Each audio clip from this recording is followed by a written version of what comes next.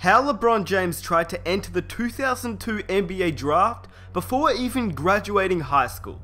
As we all know, LeBron James is one of the greatest players to ever play. Some argue that he's the greatest player of all time, others argue he's just the GOAT of this generation alone, but whatever you believe, there is no doubting this man is a once-in-a-lifetime player. I won't go into the details about what LeBron accomplished in the league, rather, I want to tell you a story that you may not have heard before. Did you know that LeBron James tried to join the NBA before even graduating high school? Not college, high school. If you enjoy these types of videos, be sure to smash that subscribe button and drop a like if you're new. In 2002, LeBron James unsuccessfully tried lobbying to be able to be entered into the NBA draft before even graduating high school, which is pretty crazy in my opinion. I mean, we knew he was good, we knew he was great. In fact, we knew he was amazing. We knew he was the chosen one, but a 17-year-old kid in the NBA? I mean, just imagine if he was successful and the lobby worked out. It would be an interesting 2002 NBA draft to say the least. Who would have went first? 17-year-old LeBron James or Yao Ming? Following LeBron's junior year of high school, the rising star petitioned the league so he could enter the 2002 NBA draft at age 17.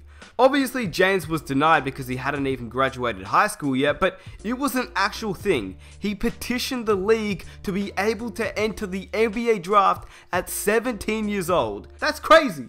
Had LeBron James actually been successful in the petition to enter the NBA draft, many people would obviously be opposed to the idea, no doubt about that, but can you imagine what it would have been like? Let's just think about 5 possible scenarios. Scenario number 1.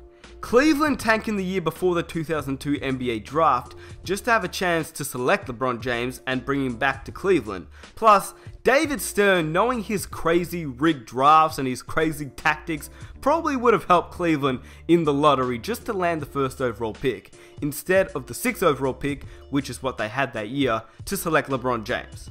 Scenario number 2. LeBron James doesn't end up getting drafted by Cleveland, rather, he instead goes number 1 to the Houston Rockets, who would later on end up getting Tracy McGrady in a trade in 2004, and I assume that that trade would still happen considering it happened with Yao Ming. I assume it could still happen with LeBron James. I mean, Tracy McGrady can play the shooting guard, LeBron James can play the small forward. It would be pretty cool. And who knows, had LeBron and Tracy McGrady played on the same team, I think the Rockets could have had 1 or 2 championships at this point.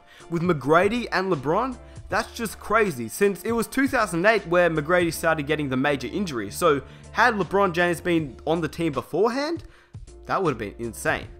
The reason why Yao and T-Mac didn't work was because Yao was injured half the time. Imagine LeBron and T-Mac. I mean, LeBron carried a terrible Cavs team to the finals. What's to say he couldn't have done the same thing with Houston?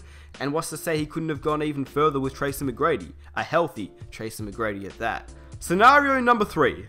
LeBron James gets drafted in 2002, but now we get to see a matchup between the GOAT of Michael Jordan in his last year in the league and LeBron James, the rookie, who looks to take over the league. Had LeBron James been drafted in 2002, we most likely would have witnessed a LeBron vs Michael Jordan matchup, and you know that Michael Jordan would have brought his A game for this one. Even though he was 39 years old, it would have been amazing to witness. You see the 17-year-old kid of LeBron James versus the 39-year-old Michael Jordan. Obviously it's not prime Jordan versus prime LeBron, but come on man, that would still be amazing. LeBron versus Jordan, I think that would be pretty cool. Scenario number 4. The whole 2003 draft changes. Melo would probably go number 1 if I think it all stays the same. I mean, to be honest with you, Cleveland, if they didn't have LeBron James, I think they'd select Carmelo Anthony. I mean, a small forward, it makes sense. Even though Darko went number 2, I strongly believe that Carmelo would still be on the Cleveland team. He'd be selected number 1. Miletich, he would probably go to Denver. Chris Bosh would head to Detroit, and Dwayne Wade would end up in Toronto. But the crazy thing is, about all of this, if Bosh went to Detroit, they would have won the 2004 championship. I mean, we all know that Pistons team with Billups, Richard Hamilton, Tayshaun Prince, Rasheed, and Ben Wallace, along with Chris Bosh on the bench for the future. That's just crazy. So, had Bosh been selected in 2003 by Detroit, I'm just saying that would be insane, and in this scenario, it would have happened. Lastly, scenario number 5. LeBron James, had he been drafted by Houston, let's say since they had the #1 overall pick that year, had he been drafted there, he would have been in the Western Conference. That means we would have seen battles like Kobe's Lakers versus LeBron's Rockets in most likely the Western Conference Finals. I mean, just imagine all those battles in the playoffs. If only David Stern let this happen. Like, just imagine the whole landscape of the NBA right now at this point if LeBron James was in the Western Conference. It would be insane. By the way, let me know if you guys can think of any other scenarios had LeBron James been drafted in 2002 at age 17. Those were just 5 off the top of my head, but obviously there's heaps and heaps more, so just if you have a scenario, let me know down below, because I think it's pretty cool just to wonder. In my opinion, I think LeBron James and his mum tried to lobby for LeBron to be able to leave high school early for the 2002 NBA draft, and obviously it failed. After the loss of the Division II championship game and a Gatorade National Player of the Year award, LeBron James tried to petition the NBA before the NBA's one and done rule was implemented in 2006. No one could be drafted until they graduated from high school, and LeBron obviously wanted to go before he even graduated high school. Not college, high school. It's obvious that David Stern had something to do with it. I mean, I doubt he would have let LeBron James, a man that had not even completed high school, enter the NBA. I mean, after all, David Stern played a huge role with getting players to play in college before the NBA, and he made the one and done rule a thing. So, I haven't read or heard anything, but I think it's quite obvious he would have had a huge part in making sure LeBron James didn't leave high school early, let alone college. Just imagine a 17-year-old boy in the NBA. What if an injury happens? It could possibly cost David Stern his job, so he wasn't having any of it. In fact, I'm so confident in this theory because just a few days later, LeBron and his mother failed in their lobby to get LeBron into the 2002 NBA draft, and they came out with this statement. To squash it all, he's gonna finish high school. Everything is coming fast enough. There's no need to rush it. I never considered that, it wasn't even the thought, you really can't even do that. I don't want to go through that. I want to graduate with my class. I got 3 best friends, Drew, Willie, and Shion.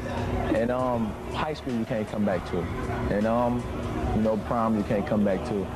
Lastly, I want to say one more thing, and this is what Danny Ainge said. If you don't know who Danny Ainge is, he's the current general manager of the Boston Celtics right now. And he said this back in 2002 while LeBron James was still in high school. And I quote, "If I were a general manager, there are only 4 or 5 NBA players that I would trade to get him right now." And at that time of that quote, Danny Ainge was actually the Phoenix Suns coach. Now, do you know how crazy that is? Keep in mind, Danny Ainge has shown that he's a pretty respectable GM at this point. I mean, he's the GM of the Boston Celtics, the guys who seem to be in every trade rumor to get DeMarcus, to get Carmelo, to get all these players. Yeah, he is their GM, although he hasn't made a move with all the picks they have. I'm just saying, he got the picks in the first place. That's for another story. But he's shown that he's a pretty great GM. He said that he would trade all but 5 or so players in the NBA, and those players most likely would have been Kobe, Allen Iverson, Shaquille O'Neal, Tim Duncan, Tracy McGrady, and probably Kevin Garnett. That means every other player in the league, Danny Ainge would trade away for a 17-year-old boy. Obviously, that 17-year-old boy was LeBron James, but how crazy is that? Danny Ainge also said, "I love Jason Williams at Duke, and I've heard about the Chinese guy, the 7'6" Yao Ming, but if LeBron came out this year, I would take him #1 overall." And this is what he said after he watched LeBron James play for the second time. How insane is that? Let me know down below what you think. Would you take a 17-year-old boy in the 2002 NBA draft or a 7'5" Yao Ming? I want you guys to let me know, but not from what you know now, but what it would have been like in 2002. Had you not know what LeBron would turn into, and had you not know what Yao Ming would turn into? Who would you draft? A lot of people would take Yao Ming since, he was 7'5" and he looked like a dominant player in this draft. And don't get me wrong, he ended up with an amazing career. And had it not been for injuries, who knows what could have happened. But let's be real, even at age 17, in fact, even before 17 years old, most teams would have picked LeBron James. There was no doubt he was the #1 hype prospect ever. His age didn't matter. He could have been 15 and teams would have wanted him. Okay, I don't know about that, but I'm just saying that he was really damn good in high school.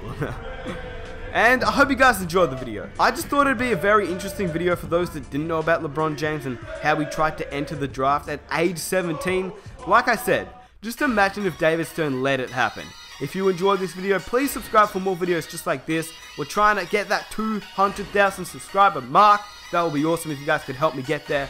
And if you enjoyed this video and you want to see more, let's try and hit 4,000 likes, and I'll catch you guys in my next video. Also, comment any other suggestions on video ideas that you have, and I'll try and make it happen. I'm out. Peace.